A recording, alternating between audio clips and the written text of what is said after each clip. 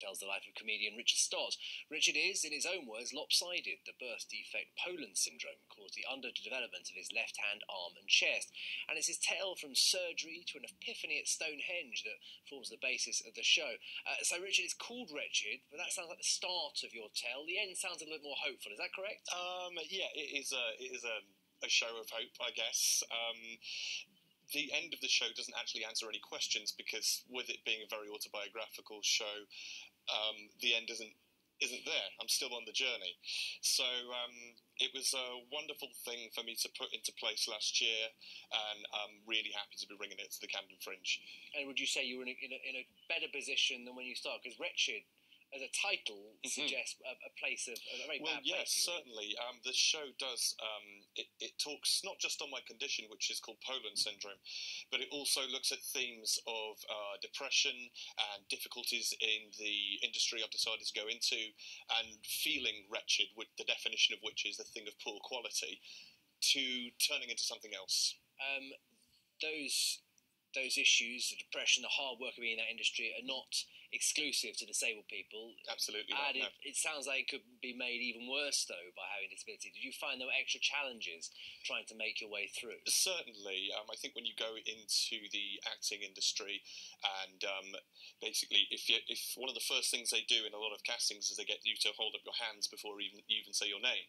Now, when you're splitting hairs, as it's so competitive, and you give them potentially quite a big problem, you can rule yourself out mentally of a lot of things before you even get started on them.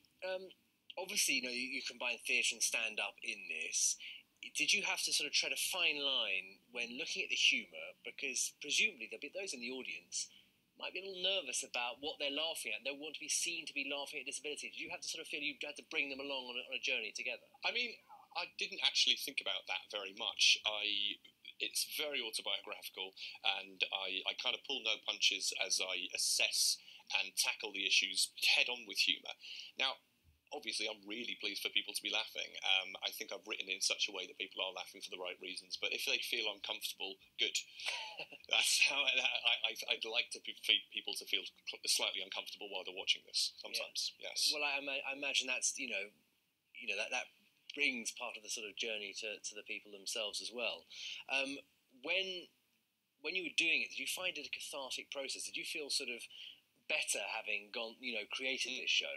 Hugely. It actually made me do a lot more research into my condition than I actually had before.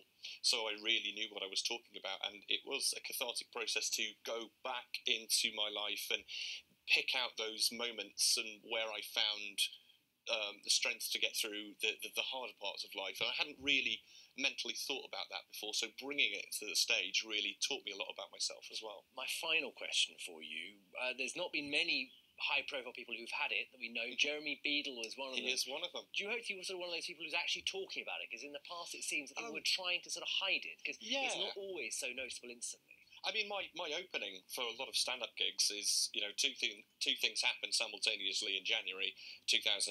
Jeremy Beadle died, and I became the funniest person in the country with one small hand. And yeah, it was definitely not something he talked about, but it's definitely something I think I found a lot of humour in. People find it interesting. I'm very happy to talk about it. Richard Stott, been a pleasure talking to you. Thank you very much indeed. You can see Richard's show, Wretched, at the Hen and Chickens Theatre in Islington. It's part of the Camden Fringe on the 21st and 22nd of August. Now, in 2016, the chicken connoisseur